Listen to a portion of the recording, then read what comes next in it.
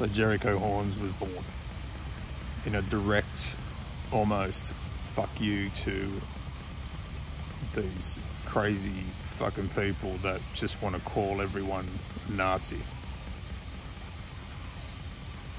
So I'm like, I'll give you a fucking Nazi by not giving you a Nazi. I don't know whether the intention was to release it as a anything, then maybe just throw it up online. But I got so much positive feedback on it, I thought, well, maybe I've got something that's kind of special. It definitely was faster than everything else that I've ever written. It was definitely more intense. Whether the stars aligned just perfectly for that particular that session, you know. The song's about, what, 4 minutes long. I think it took me about 4 minutes to write it, you know, so it just came from a place of, I guess, revenge and retribution and just wanting people to be fucking paying for all the shit that they say.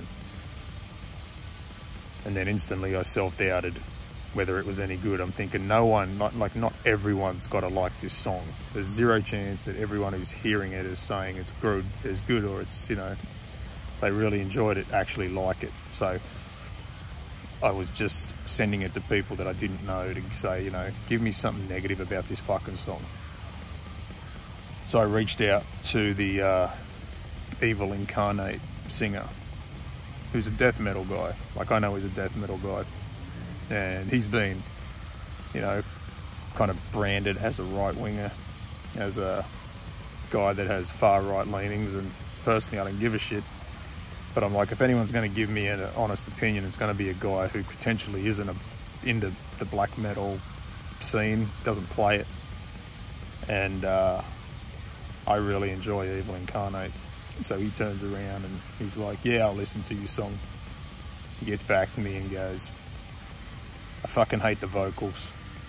Why has every black metal band got to sing in that fucking high screech? Why don't you try doing a low vocal? But I kind of like the song. It's got potential. And that's exactly what I was looking for, to give me that, whatever that kick in the ass was, to put it out.